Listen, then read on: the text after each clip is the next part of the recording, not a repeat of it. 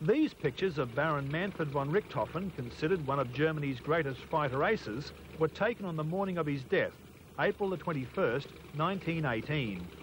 But just how the Red Baron died has been a source of controversy for 80 years. On Anzac Day this year, two independent witnesses said they saw Canadian pilot Roy Brown shoot down the Red Baron. A lot of the Australians claim to have brought him down, that everybody fired at him. But it was a Canadian that brought him down. Since then, there's been controversy as who should get the credit, the machine gunner on the ground or this bloke. But I've got no doubt about it that the bloke in the aeroplane had a better chance of shooting him down than the machine gunner. Now, Harold Edwards, who also lives in Brisbane, contradicts that story. Mr. Edwards guarded Manfred von Richthofen's body after it was recovered until it was buried. He says the famous Red Plane crashed between the Allied and German battle lines. Being under fire, one of our men, a corporal, crawled out with a rope, put the rope round the body, and then he came back again, and they pulled the body with the rope. They pulled the body to their cover and brought him home, and Scotty Melville and I had to guard the body in turn, take 2-hour turns to guard the body. The aircraft was in no man's land. How did you get it back? The aircraft itself, they couldn't make themselves so exposed. They came at night time to get that. And after dark they got that and brought it in. All sorts of things have been said about it, but that's actually what happened, because I was there at the base, and Scotty Melville and I were looking after that body, and then the plane was brought in, and it had been a fair bit damaged. A certain amount of salvaging had been done already. Mr. Edwards says a post-mortem examination shows Manfred von Richthofen had been shot from the ground. We had to look after it overnight and well into the day, and there were several different autopsies or inspections, but the bullet that killed him went in his right side, a little lower down than the, well, it was about 10 inches from the shoulder, and came out just underneath the left breast. There's no doubt about who was shot in that. Now, I can't see how an aeroplane could have done that. I would say it's the ground forces that did that. I can't see anything else for it myself. A few days later, Harold Edwards wrote to his local newspaper in Bendigo about the death. He was recognised as a great airman and clean fighter, and accordingly he was buried with full military honours. A coffin was supplied, 4 large wreaths were brought from various squadrons, and a number of our boys went as a firing party. There were a large number of officers, some of whom were staff, in attendance at the funeral, and several reporters, and 3 or 4 official photographers, one of them having a cinema camera. A great honour for the squadron, of course. Oh, it was, yes. It's interesting that the 3rd Squadron is the one that seems to have carried forward after all these years. It's still the principal squadron. Number 3 Squadron now operates Australia's frontline fighter, the FA-18. Harold Edwards is not only the oldest surviving member of Number 3 Squadron, he's also the oldest surviving member of the Australian Flying Corps. It's a distinction the squadron hasn't forgotten. Number 3 Squadron was honouring one of its own. Harold Edwards was the last of the Australian Flying Corps from the Great War. Military officials joined family and community on Brisbane's Bayside to remember. He's had a long association with 3 Squadron. I think he was an inspiration to the World War II veterans, and he's maintained the association all the way through. We're more or less carried on from where these chaps like Harold made a name for themselves and fought for their country in the First World War. Harold Edwards was best known as the airman who guarded the Red Baron's body after the German ace was shot out of the skies over France in 1918. Mr. Edwards maintained an Australian ground soldier shot down Baron von Richthofen. There's no doubt about who was shot in that. Now, I can't see how an aeroplane could have done that. I would say it's the ground forces that did that. Grandpa had a wonderful life of history, and encountering the Red Baron was one of those magic moments. Mr. Edwards dedicated his life to the community and his Christian faith. A neighbour whose daily chats with Mr. Edwards always started with a handshake delivered the eulogy. My last handshake with him was late last Saturday, and it was his best handshake of all. A military honour guard paid tribute outside the church, while at the gravesite the last post rang out, a presenting of arms signalling the end of an era. Alison Smith, ABC News.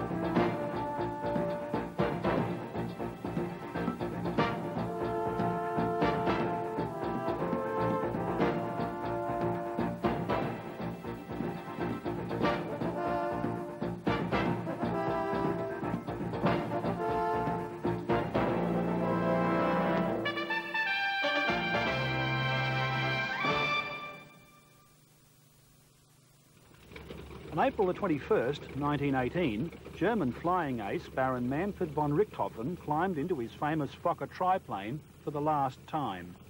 Australian troops on the ground witnessed the Red Baron's final battle. Shout went around, "The Red Baron's up! The Red Baron's up!" Crikey, oh man, there's the Red Baron, all right. Yes, he's chasing one of our blacks. Outnumbered, Baron von Richthofen was mortally wounded.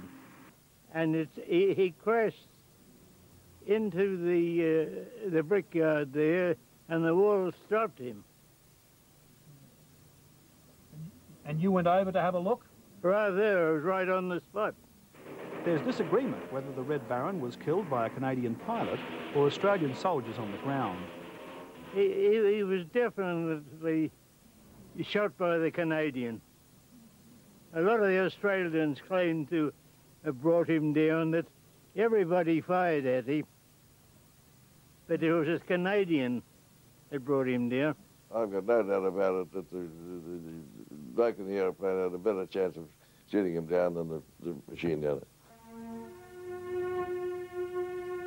Baron Manfred von Richthofen was buried with full military honours. The final salute by members of the Australian Flying Corps.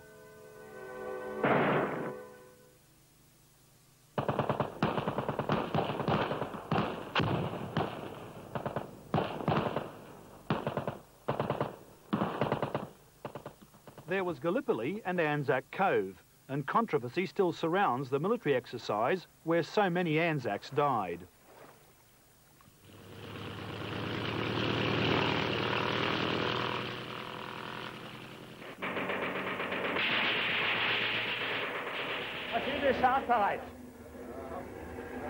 Technisches Personal. But on April the 21st, 1918, Baron von Richthofen climbed into his famous Red fighter plane for the last time, sparking another controversy. It was well known among aviators that photographs before takeoff were unlucky, but the Red Baron treated such mystique with contempt.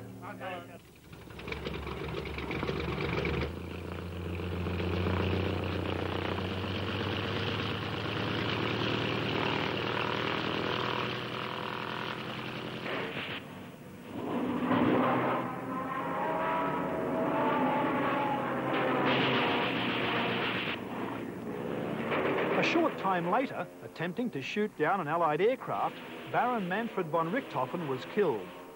A Canadian fighter pilot had shot at and hit the Red Baron's plane, but on the ground an Australian machine gunner also claimed to have killed the German ace. Now, almost 80 years later, two old diggers who watched the fight refute the Australian claim.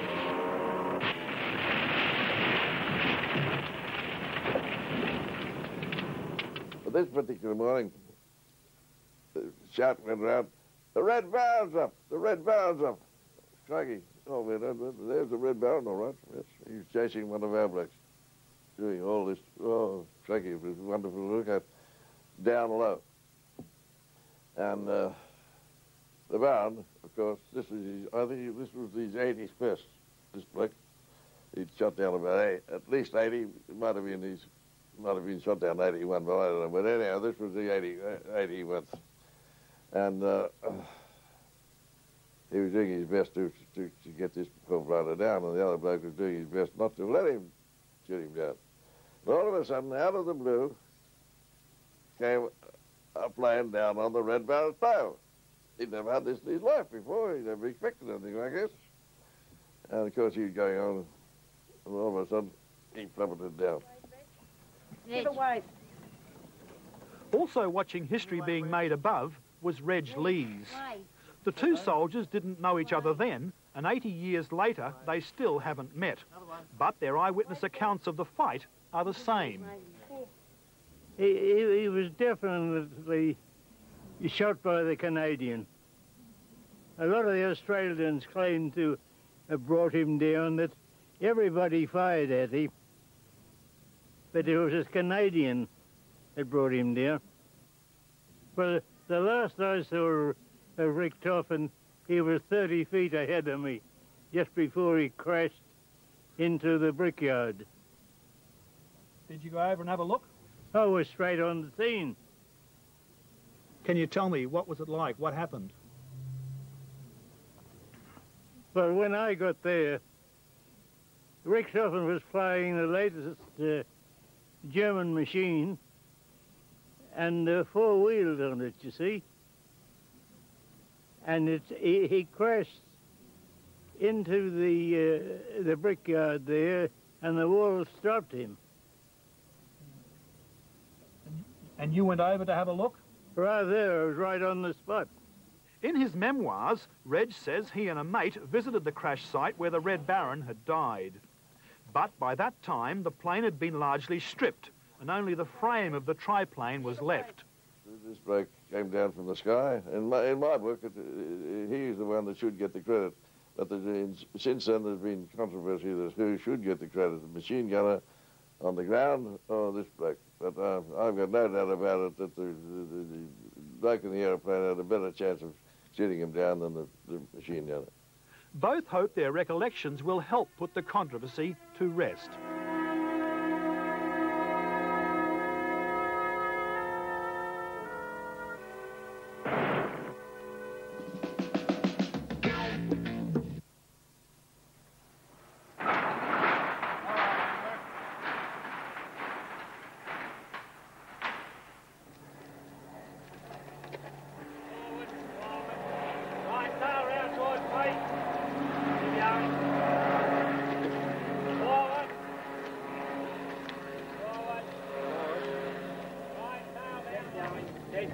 Keep going. Right, lower her down gently.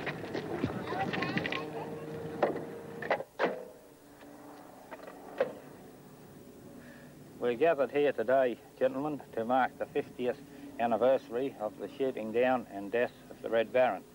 As you know, he was a famous man in aerial warfare, having been the top-scoring ace in World War I. In his memory, I will ask you to bow your heads for 1 minute.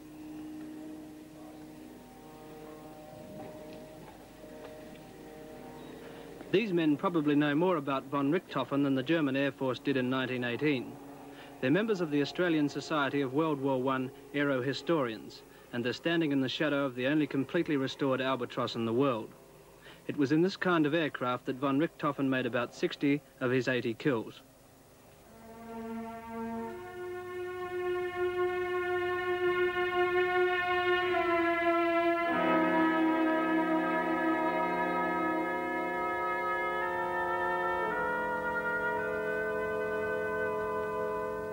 Richthofen has always been something of an Australian legend, chiefly because several Australians claim to have shot him down from the ground. It was a group from the Australian Flying Corps who fired the salute at von Richthofen's funeral.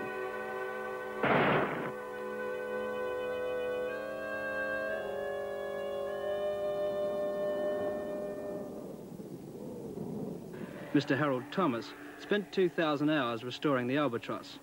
Wasn't it unusual to revere an enemy pilot? No, not in the least. Not in the least, no. I think probably Rommel may be celebrated in 50 years later when somebody may restore a tank or something. But no criticism whatsoever. Why do you think Rick Topham was above all other pilots? Why was he so good? But I say because he applied science to aerial fighting. He fought on a scientific basis. He studied aerial fighting and applied scientific principles to aerial fighting. He was at some disadvantage in a plane like this, wasn't he? A slight disadvantage. This aeroplane was structurally not as strong as it, shall we say, could have been, but with modifications it was brought up to the required strength. But while he was using this aircraft, he was definitely the disadvantage.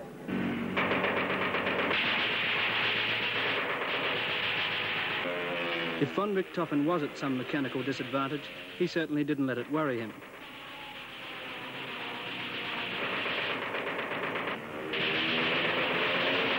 He was a cool and systematic killer. Silver mugs were made to commemorate each score. He once wrote, "My father discriminates between a sportsman and a butcher. The latter shoots for fun. When I've shot an Englishman, my hunting passion is satisfied for an hour." The oldest son of an aristocratic family, Manfred first joined the cavalry, but he was always being thrown from his horse, and after an inglorious charge, he was moved to a supply unit. Maschine ist startbereit. Technisches Personal. Machen Sie das Feld frei. He sought a transfer to the Air Force, and after wrecking 2 aircraft in his first 2 solo flights, he advanced quickly to become the greatest ace of the war. But the question remains, who shot him down? This has been argued by many, but I feel he was shot down by a Australian machine gunner in the green. What's always confused the ground theory is this photograph showing wounds to von Richthofen's head. On the morning of his death, the Red Baron was in fact pursuing a British Sopwith Camel close to the ground. But he seemed unaware that another Camel, piloted by a Canadian named Roy Brown, was on his tail. Brown said he fired a burst of machine gun bullets into the Red Fokker, saw the pilot slump forward, and then watched the Fokker crash just beyond the Australians' trenches. But the president of the Aero Historian Society, Mr. Ron Cooper, and a member, Mr. Derek White, say that von Richthofen was killed by a shot from an Australian gunner on the ground.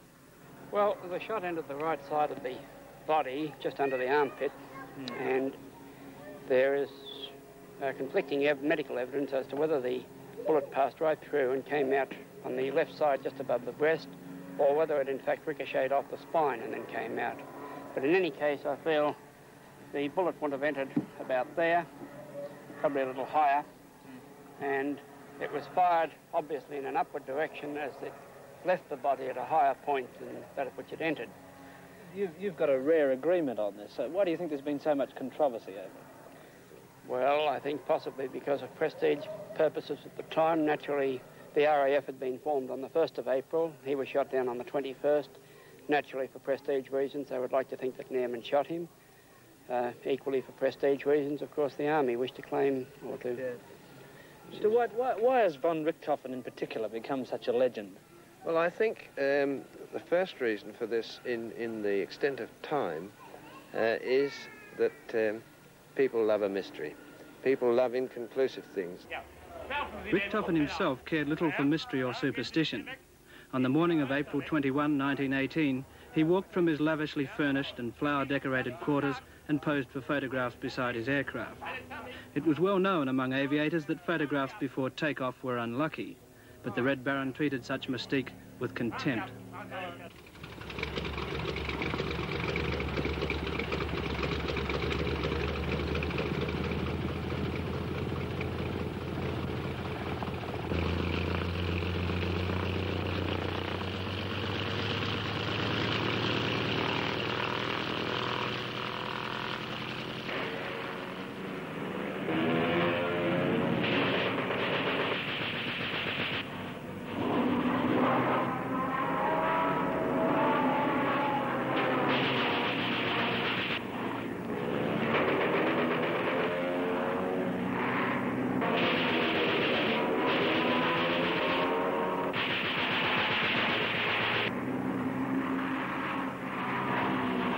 There's not even agreement as to the time of von Richthofen's death.